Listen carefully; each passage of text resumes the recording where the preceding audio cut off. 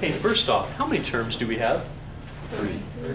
Do we see any like terms? Yes. Typically what we do when we deal with the combined like terms type of problem, we start on the left-hand side and we look at this term, we say, are there any like terms with this one? Are there? Yeah. And when we answer that question, we circle it with a sign, and then we circle any other like terms that we have along with it. So what's the like term with negative y squared? We're going to circle that number with the sign, or the term with the sign. Great. Can you combine those like terms like we did over here? Yeah. Negative y squared and 3y squared. What's the coefficient of this one? 1. Negative 1. Very good. Negative 1. What's the coefficient of this one? 3. Combine them, and what do you get? 2y squared. 2y squared. That's right. Addition rule says negative 1, positive 3. Combine them, you get positive 2. Positive 2, y to the 4th. What do we have? Y squared. It stays the same. It doesn't change. And then what's nice, since you circled them, once you combine them, just cross them off the list. That way you don't keep having that over and over again. Then we look for any other like terms. So the next term we see up there is a plus 7. Are there any like terms with plus 7? No. In fact, it's the only term left. So what do we do with that? Bring it down. Cool. Can I combine these two? No. Can I get something like 9y squared? No. That even would make sense, right? We know that in order to combine these, we have to have the same variable part. If I don't have a variable part, how in the world can I combine them? That doesn't make any sense. That's like saying this. I have 9 bananas and $2. How much do I have? $2 and 9 bananas. Yeah, do I have 11 bananas? Do I have $11? Do I have 11 banana dollars? That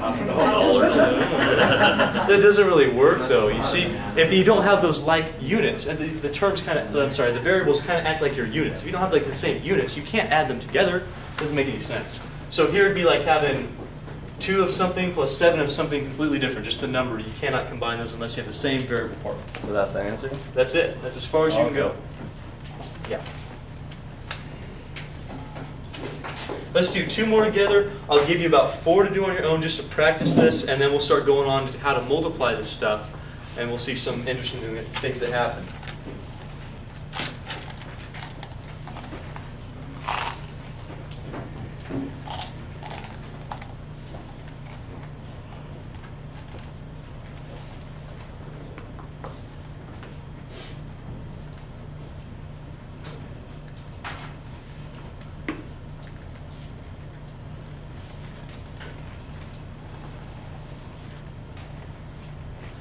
Okay, you know the drill now.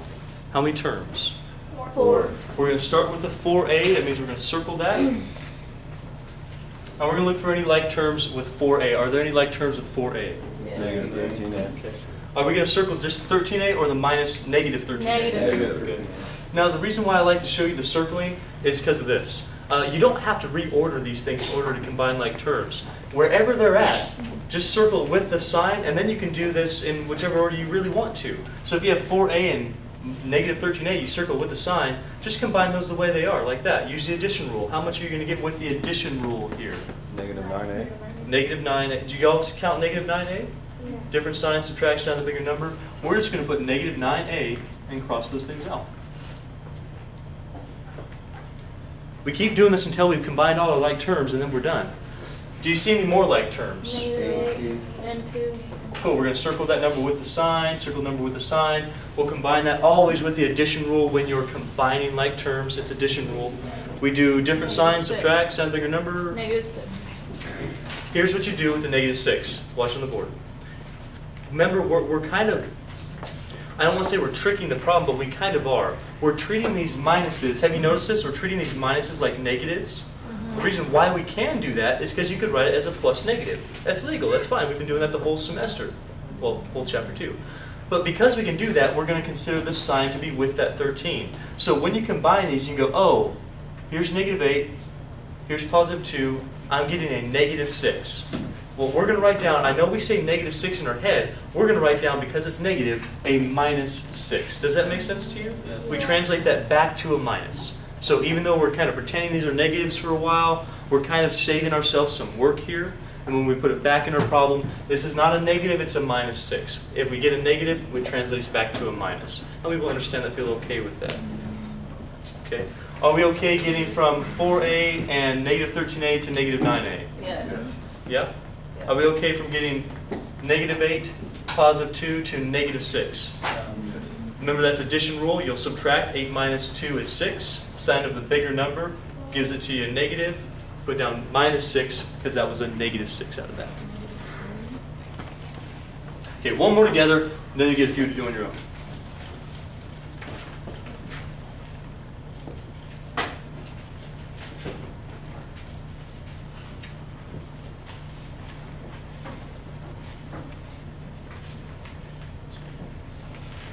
There we go, that's a good one.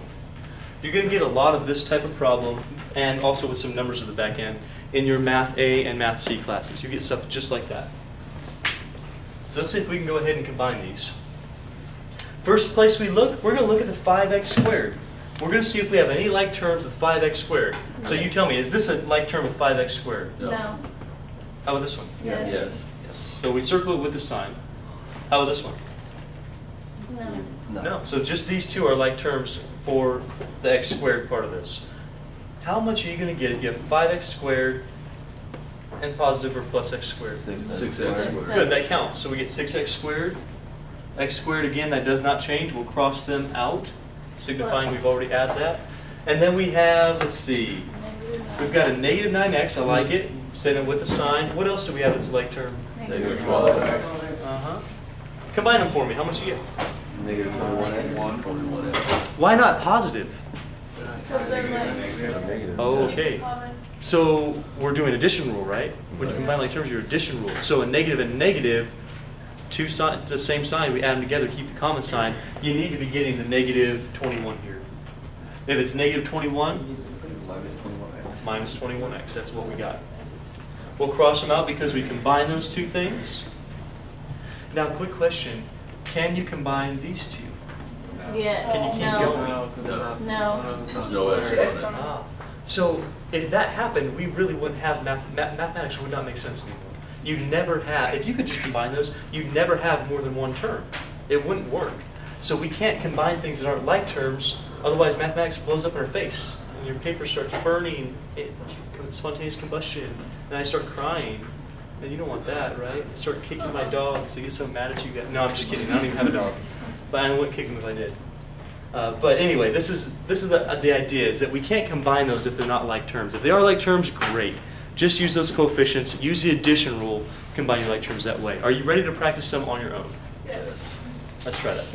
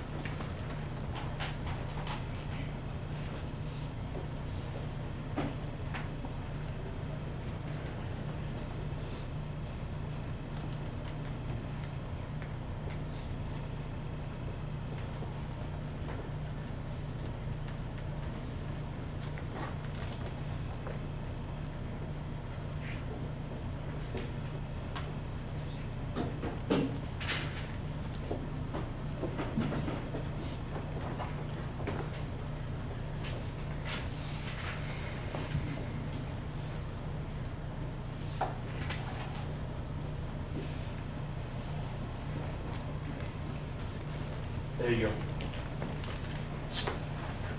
So try that circling the like terms using the addition rule on that. See if that works for you.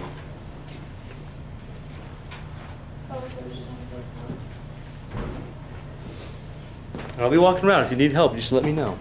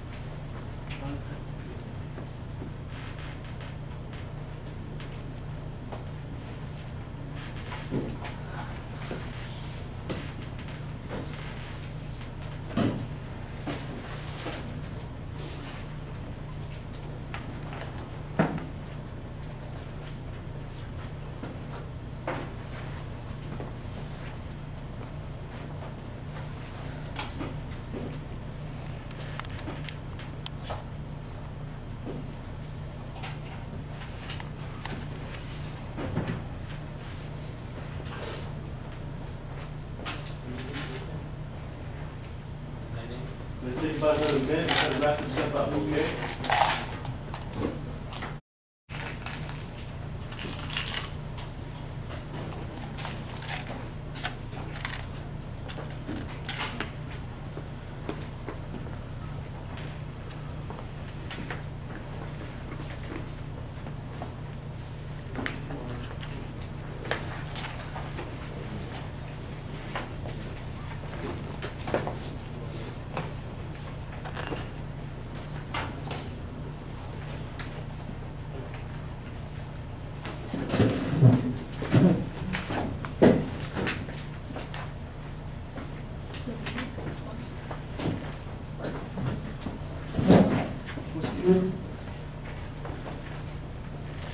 Okay, let's see what happens on these problems. So we're looking for like terms. Of course, we can count the number of terms. We can see coefficients. And now we should be really getting proficient at like terms. So on this problem, what I'm looking at is a 6z, and I'm looking for any other z's that I have. Do I have any other z's? Yes. Yeah. How many z's is that? 7. So when I combine them, I have a 6z and I have a 1z. How many z's do I get? 7. Good. So when I combine those like terms,